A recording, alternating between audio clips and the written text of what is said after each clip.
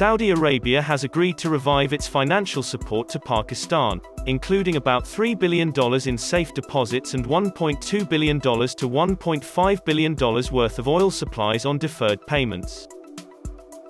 An agreement to this effect was reached during the visit of Prime Minister Imran Khan to the kingdom this week.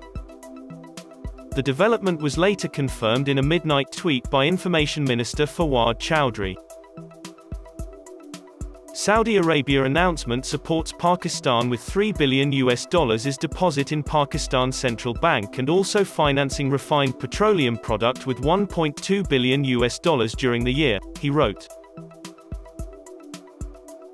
The Saudi government would immediately deposit $3 billion in Pakistan's account for a year and keep it rolling at least until the completion of the IMF program in October 2023, the official earlier said. The facility is expected to help Pakistan convince the IMF about its financing plan. In addition, the Saudi government would provide crude oil to Islamabad on deferred payments worth up to $1.5 billion per annum. This is Pakistan Observer. Visit our YouTube channel for more informative videos.